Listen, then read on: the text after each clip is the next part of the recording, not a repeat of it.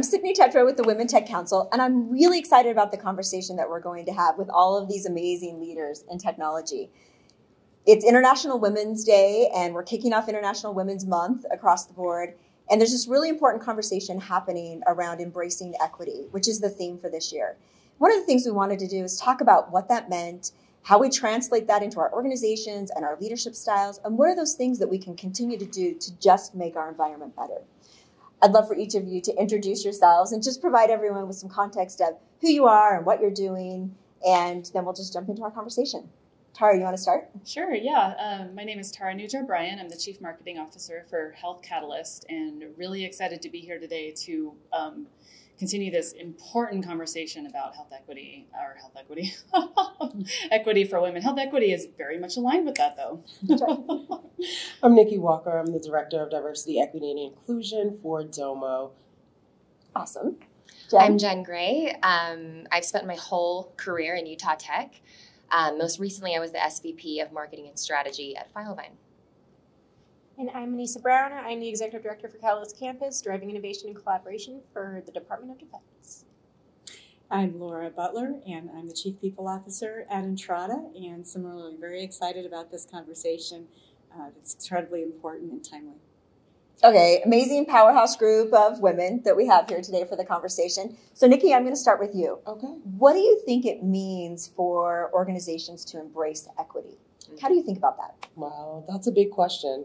Equity looks different in a lot of different spaces, but equity essentially is the same everywhere, right? So equality says that everybody gets what they need, everybody gets the same thing, but equity says everybody gets what they need. So I think that in an organization, equity is going to look different for each individual, but when you step back and see, what you will see is that everyone has had a level playing field from which to start.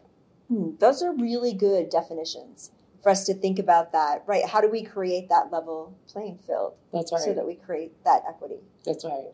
And that's what we need to start with, level playing field. We can't go into situations where women are weighed more than men, or people from California have more weight than people from Florida. Mm-hmm. We need to be in a space where we're embracing everybody's differences and everybody's perspectives, so that we can take advantage of everybody's authenticity. Okay, love that. Love that definition. I know I translate that now. So Tara, as you think about it, how does it translate from an organization to a person? Yeah, so I think for women, and especially women in leadership positions, one way that translates is actually through modeling the behaviors that are essential to equity. So things like listening to your employees around what do they need from a flexibility standpoint, for childcare standpoint in particular. For women, we still tend to carry the biggest load of childcare. We're getting closer, and the pandemic showed us some very concrete steps we can take to get closer to that. But from a leadership perspective, we need to model that, hey, for example, I'm going to go to my daughter's honor roll this afternoon, and we're going to need to reschedule meetings. So I think that's one big step that we can take. And I think another big step is through making sure that we're elevating funding and giving resources to positions that are specifically designed to bring equity into organizations. And that's one that I think is starting to gain more traction, and we just cannot lose that momentum right now. It's very, very important. It's interesting because of the dynamics of the economy. We have often been talking about, is that a place that we risk funding? And we can't. Exactly. It would take us backwards. Exactly right. And we really can't afford that in the environment that we're at today. Yep, that's exactly right.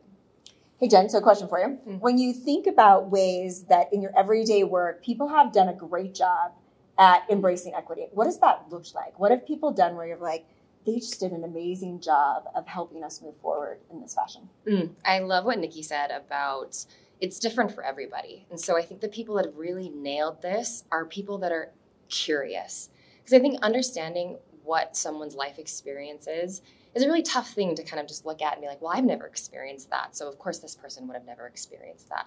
So getting really curious about other people's experiences and getting really vulnerable and raw about what your surroundings environment look like. And so, looking at your calendar of how many meetings you have that are exclusively women, or only the marketing team, or only the leadership team, or only on-site people, I think can really create a lot of biases. And I think opening your mind to be curious to other people's experiences and to what you may not know, I think is key. That's right. It really comes down to the listening side. Oh. Right? What's our ability to like just listen? Listening without getting defensive and feeling scared, I think is key there as well. Have you ever seen anyone in one specific instance where you're like, I wish that happened all of the time? You know, early in my career, I was the only female in my team, and we had an offsite, and I went through, and at the end of the day, I was cleaning up the coffee cups because they were all, I was whatever. And my team member came over and he was like, would you like me to do that? And I was like, no, I can. And he was like, well, there could be some optics that we could improve if I were to do this versus you doing this. And I was like, oh, okay, yeah, let's do that. And I thought it was so interesting because I think he understood kind of what the optics of cleaning up coffee cups were for me versus the optics of cleaning up coffee cups for him, right? That's actually a really great example. Yeah. I was just going to add to that. I think that is a fantastic example. And also when you were talking about not just looking at different diversity that you can see, but also level diversity. So one great example of that struck for me is I was just having a team member tell me about a meeting they were in, and they were being talked over. They were a more junior employee, and one of the more senior leaders in the room said, time out, I think they have something really important to say. And it spoke to the rest of the room like, oh, we're doing that thing where only the leaders talk and everyone else just gets to listen. And it was a really powerful moment. So I think, making sure everyone's voice is heard is also really key. I love the specificity of examples, because sometimes we just talk about what the ideas are, and then we always have this gap for how it translates into the things that we're doing every day along the path. And I think that's really where the change happens, right? Someone steps in and says, hey, wait, I'll do this because of that. And that one thing, its ability to impact so many people is really powerful. So powerful. I think that happened like 10 years ago, and it still sticks out in my mind. Like that was the example you went to. That's really, really great. Yes. Okay, so Aniza, as we think about embracing equity, we're all on this path. We're really imperfect. We don't do it right all the time. There are things that we do that we didn't know that sometimes happen, or that create dynamics that are unexpected. When that happens, how do we recenter and reset? Like, how do you move forward from that if you're someone who has made those mistakes, or someone comes to you and says, hey, this happened. How do you do that as we're on this journey of trying to become better? Yeah, I think it's really a result of being able to articulate the direction we want to go and have that vulnerable conversation with people about, is this the right direction? Do we need to pivot? And let's pivot early as a team together and understand what that means. Understand the expectations and keep that conversation going, because it's not just one person pushing the boundaries of equity. It's everybody in the room at the table driving that. So I think it's inclusive, and then also not being afraid to pivot. Do you have any examples where you've had to either provide that feedback or people have adapted and made change based on that? Yes, actually. So with the Rosie project that's launching next week, identifying that there was a missed opportunity for military spouses to engage and be a part of the solution for the DoD. And multiple times going after that initiative and making sure that we were driving innovation and collaboration, but also bringing these underrepresented communities into the conversation, we assumed what they needed. And I think that was wrong. I think we took a step back and started actually having the conversations with military spouses to identify what were those next steps. And we pivoted appropriately, but it was always with information coming from them, not just assuming that I know what's best for everybody. Yeah, I mean, again, it's going back to, I think we have to be vulnerable enough to have hard conversations. I think it's really hard for most people to have conversations in this space. Yes. Right? Yes. But I think to Aniza's point, nothing about us without us. We always need to be having these conversations with the people who our impact is to affect. So that we understand that we are driving the right innovation, right, and the right collaboration to make the changes that are necessary in those spaces. So a lot of people are fearful about having these conversations, right? And that kind of holds people back. And sometimes I think it holds back our progress. What do you tell them? How do you tell them to lean into that space and be willing to take on some of those situations. There's really no other way other than to be courageous. Like, this work requires courage. And for people to not take that into consideration, I think, is overlooking what is really happening here. There's a lot of emotional labor that goes into the work of equity, and it deserves to be said, because this isn't some secret club where people are initiated, in the dark. This is work that we are doing, and we are transforming lives, our lives included, because of the work. We really need to understand what it takes, and it takes courage. It takes courage to look at yourself in the mirror and to say, I have made some mistakes, or have missed these opportunities. Mm-hmm. It takes courage to reach into new organizations or into new communities and ask the questions, right? It takes courage to even ask the questions. So we have to acknowledge that, and we have to move forward accordingly. Courage is sometimes hard in certain circumstances for people. Most. Because courage is attached to fear. And I say all the time, fear is false evidence appearing real. Mm-hmm. So we convince ourselves that there's evidence to the contrary, that something is so difficult or so scary or so hard, when the evidence doesn't actually say that. But these are the things that we've created, and these monsters we've created in our heads. And we've got to start to bring those down, and to start rebuilding something special inside that says, no, this is the path, and we have to, find the strength to follow it. It's interesting as you're saying that. It's reminding me of an organization that I was working with, that how do you cultivate courage? And so what they did, it was a very unionized workforce, and these conversations were uncomfortable and very foreign. And so they created this red program, Respect Every Day, and they had bracelets that were red. They had stickers they put on their helmets. And whenever something happened in the room that was counter to their Respect Everyday behaviors, they would just point, they'd pull, they would bring it into the moment that might not have been the best look in the moment. Because I think it kind of goes back, just even like you were talking about the moment with the dishes, is, looking at equity in the moment. It's in the moment. It is how we behave moment to moment in a meeting, if we're listening to someone or not, who we're inviting in or who we're not. And I love that RED program. I always think about that. Respect every day. One of the hardest lessons I think I have learned is how to fight this fight for inequity without becoming the villain. Mm-hmm. When you are a victim of inequity, it is such a painful, raw experience, and that tends to come out when you're trying to call out and be courageous, and that anger and that pain comes out so quickly. And I think it's become a really important lesson that as soon as you trigger someone's defense mechanism, you're not making any progress for yourself or for them. Mm-hmm. And so being able to approach the conversation with sensitivity and with empathy, that this could be a scary conversation for the recipient. Mm-hmm. And that's okay. And that's 100% okay. But you have to be aware of sort of what your lived experience is, but also how somebody could receive that. Mm-hmm. Totally. I had the opportunity a couple of days ago to listen to Chris Voss. Mm-hmm. And he talked a lot about tactical empathy and negotiation from this FBI perspective. And he talked a lot about the fact that empathy isn't that you agree, and it's not that you even feel the emotion of the other person, but it's that you can meet them at their understanding. And that's how they think about negotiations in really high stressful environments. I think it applies in these same circumstances, because being empathetic to the person across, it doesn't mean you agree with them, but it means that you can meet them in order to drive change. And I think so much of it is around how you mirror people, how you talk, how you ask if this is what they intended, or how you label the behavior, and then your ability to and I think it takes a lot of work.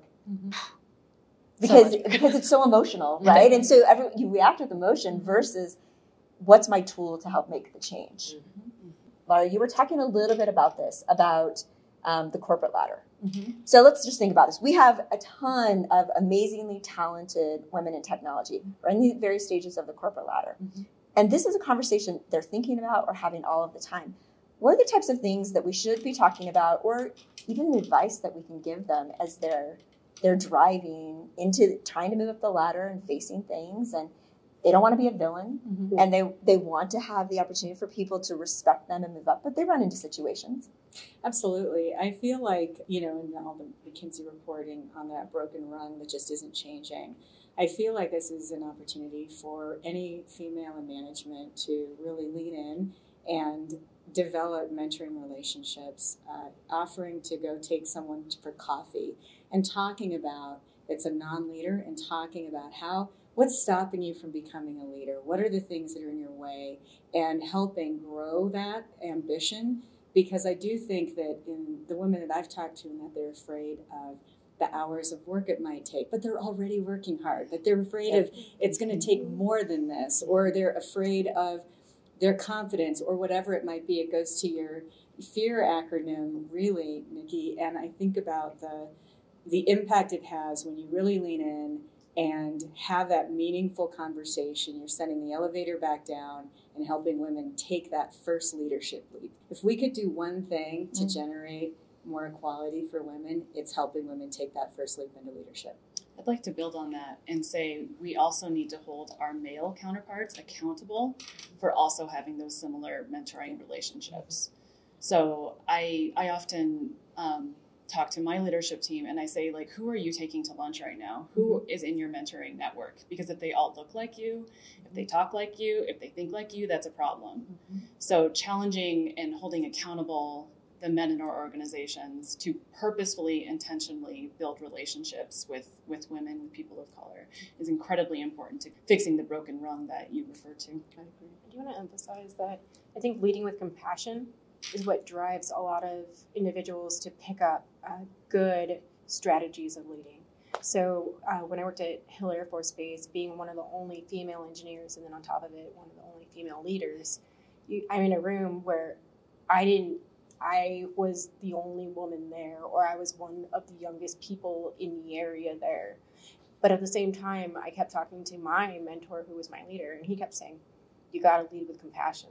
Because if I can show compassion and I can show why I'm showing compassion to you, then others will see it and they understand it. And they know that it's not one person against another. It's a level ground, and we're all just being compassionate leaders and taking in consideration what's happening by a day-by-day basis. Not well, this is always happening to you. It was just very different, and I loved it, and I love the messaging of it. Everything that I hear all of you say, it's so much about everyone's individual accountability to just care about the other person, right? Their journey's different, their trials are different, their place in their world, however they got there, it's different than ours. But every one of our ability to just recognize how amazing all of the other people are. And I am a firm believer that in general, people are trying to do good, that they want to be good people, that they're trying to be good. And then how do we give them tools to fix what's happening along the way? I think is a big part of some of the challenges. We do not have enough women in leadership. When you look at women in tech, the number of 5% at the executive level has never changed. Yep. Right? And we all know more women up the ladder is the only way to create dramatic change. We spend so much resource, and it's amazing. And I'm so happy about how much is happening at the early stage of talent pipeline. But that rung, it is very broken. And that ceiling, we haven't been able to quite shatter yet. I was looking at the Bold, there's an initiative, right? The Bold, why am I missing the name of it? But a Bold Way Forward, which by 2030, the state would like 50% of women in tech. Okay, let's just think about that. It's only 7 years. Yeah. Right? Okay, yeah, we're all like, look at that, we're like, okay, that's why it's our bold goal. Right. We're like at this. But if to do that, like this is probably one of the biggest places that we have to lean in. It's one of the biggest places, and it's actually a great point about bringing in male allies. Because of that fact, men are making the majority of these decisions and that networking and helping bring women through.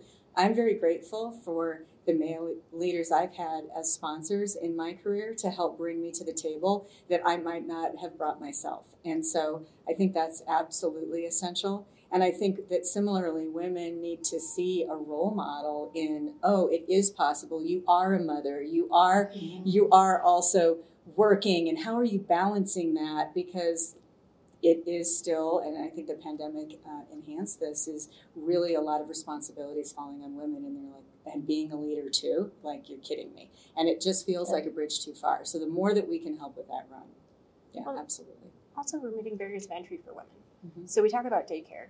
Why is that still a barrier? Yes. Why aren't we enabling women to be able to have a work-life balance and not have to worry about rushing home to make dinner? Like, that's where I think when we talk about equity, is removing those barriers of entry and making it equal for everybody to partake. Or even having equal parental leave, and so it's not so gender specific, removes a lot of barriers as well. And so making sure that there's this equality on the benefits field, as you were mentioning, health equality, very tied to this. Yeah. So Nikki, you've spent a lot of time too in this space, like thinking about the allyship necessary to make these changes. What thoughts do you have on how we fix this broken run? I think we have to lean into male allyship. I 100% agree with that. You can always see that the voices of the oppressed aren't the voices that the leadership wants to hear, right? Mm-hmm. They need to hear from people who are in the same sandbox that they're in, that there needs to be equity. So we have to mold our allies, just like we have to mold our leaders. Allies are people too, right? Mm-hmm. So they don't often have the language or they don't have the strategy to move forward. They only have the desire. So it really is also up to us to educate them on how to help elevate us and how to help move us forward, because we can't sit back and say, please help me, without a strategic plan in place. Mm-hmm. We need to understand what that strategy looks like just as well as they do. Love that idea. I'm a big believer that lots of people are willing to open the doors, but we have to help them understand how you pull us through. That's right. And then what we do then. Right. Because it really is about the action. It's not really about just opening a door. Mm-hmm. It's about everything that has to happen to create the elevation. Absolutely. Which is the work. But I actually think opening the door is kind of easy. Right? Thanks a lot. That's right. Okay. But once we're here, how are you going to retain us? Mm-hmm. How are you going to retain us once you bring us through the door? What are the potential opportunities? What are the programs? What are the things that are in place to ensure our success once we get there? Yep. And I think it I find myself sometimes having to even give myself these reminders of be intentional in all of my decision making with my team and the people. Like I have to remind myself, like, oh right, I'm so busy, I just skip over that one thing. But if I step back and I remember to say that thing, or I remember to give someone that specific task, or put them at the table that I was just going to say no to because I didn't have time. Like, I think the amount of work that we have to do is actually just in these seconds it takes to help someone else in those, or to educate them. Because most often it's 1 minute. If you just pause, and you're like, hey, you should have done this. Mm-hmm. Like, oh my gosh, I totally didn't think about it. I'm headed there. Mm-hmm. So this intentional, I think, leadership, this intentional approach to equity, it needs everyone, and it needs everyone in leadership to embrace it across the board. Well, it's an interesting thing as you kind of were opening around the investment in DE&I and ensuring that we've got people that are focusing on that. And in some organizations, for a lot of reasons, I know that, as people look at making sure that they're profitable, those are roles that kind of get diminished. But if it's everyone's job and there is executive sponsorship, so executives are willing to be vocal and say this is a priority, it's included in performance reviews. How are you including others, making others around you better? So your performance review isn't about being a hero. It's about how are you bringing out the best in others systematically. Also investing in partnerships. I think, the Women's Tech Council has been incredible, because the folks that we have involved in the Women's Tech Council do other things in the business, and they're able to bring through a lot of their learnings in the operations of the business. Mm-hmm. So even without a focused role, as long as it starts at the top and it's put in the systems as part of the DNA, then you still lift. Because everything we've been talking about, the majority has been individual moments. And why those individual moments happened is because it was a priority. And it can be an individual priority you can bring into an organization. But if it's an organizational priority, it's even more powerful. Everything's about systems, right? If we have to change the fabric of what they are in order to change the outcomes. And that's really just where we're at now. And now the responsibility is on every one of us as an individual. Because if you see it and if you get exposed to it and then I think you fell if you haven't taken action. Mm-hmm. So. And I think the stakes are really high. They're higher than just sort of organizations. I think we're seeing sort of tech talent, tech is sort of eating the world, and tech talent becomes our community leaders. Like you look at Ryan Smith. Ryan owns the Utah Jazz. He owns Real Salt Lake. Like our tech leaders, the people that we promote into these leadership positions, shape our communities. That's right. Right. And so I think understanding that it's one level even obscured from just our company, it's sort of what we want our world to look like and our community to look like, I think really shifts the conversation and creates a little bit more urgency as well. Thank you. Thanks for highlighting that, because what we do today is for generations to come. Yes. And Absolutely. we want the communities to thrive. We want people to thrive. And I couldn't agree more. That's why it's also so important that the conversations are happening, so that as people in those positions of power that shape things, it's doing so with the fingerprints that are important to the fabric of society and really the world at large. Yes. Leadership shapes the culture at the end of the day. That's right. And that's leadership society. I love that point. Okay, so kind of one final question for everyone. I want you to think about, as we're, this theme is embrace equity. We've been talking about it. What would you ask people to do in their day-to-day world? Because it impacts organizations, families, communities, and the world. What's the thing that you would impart upon them that they should be thinking about every day for how they're going to help us make this change? Because it's a really deep question. It wasn't even on my list. But I felt like it was a really, that's the thing we want, right? We're all talking about it. We want people to do something. I think one of the most important things that you can do is find ways to get uncomfortable and become comfortable with being uncomfortable. And I really liked your point, Jen, around getting curious, because that's inherent in the idea of being uncomfortable, like asking hard questions, being a little bit afraid, being courageous, going somewhere you wouldn't normally go, being around people that don't look or talk or think like you. I think that's incredibly important, because that builds the basis then for the compassion piece and the empathy piece that we're going to need to move forward. In a similar vein, I think people should look at life through a lens of civility. Because when you're civil, it doesn't mean you have to agree, right? It means that you are kind enough to exchange ideas with people. And where we are right now in this space where we're looking for equity, where we're looking for some semblance of equity, being kind enough to hear someone else's idea and having idea exchanges are high on the priority list of moving the culture forward. So exchange ideas with people you don't know, people you don't agree with. I think one of the things that I will just say that as I've watched you lead in this space, that you do so brilliantly is thinking about that civility. Like, you see all the things, you know so many of the things. And I think you've also felt the emotional weight of many of those as people have approached you in the community. And you are the epitome of someone who's willing to do that and willing to listen to those, even people you disagree with, and then find a path forward. And I think that's the role model that we all look for in how we try to take this on. I love you.